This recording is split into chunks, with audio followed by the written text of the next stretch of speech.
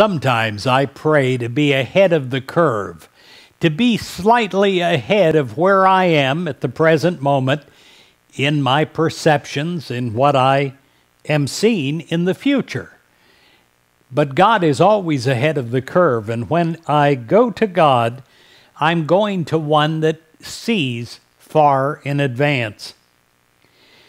When you ask God for guidance, you are not looking necessarily for an easy answer or a way out of having to make your own decisions. Rather, you are asking God to guide your decisions you do make so that they bring about the best for you and everyone concerned.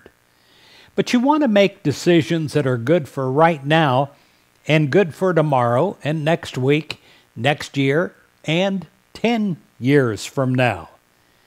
So you seek God in the silence and you pray for knowledge that is ahead of the curve, and God will answer.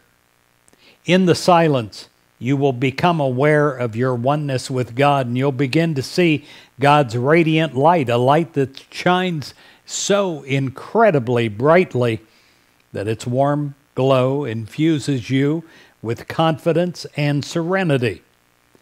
You're enfolded in God's light, and you can literally feel at that moment in time the darkness of doubt or confusion being gently swept away. And in its place is peace, like none that you have experienced before. I pray today that you are ahead of the curve. I pray that you have God's guidance. I pray that God's radiant light bathes you in a warm glow of confidence and serenity.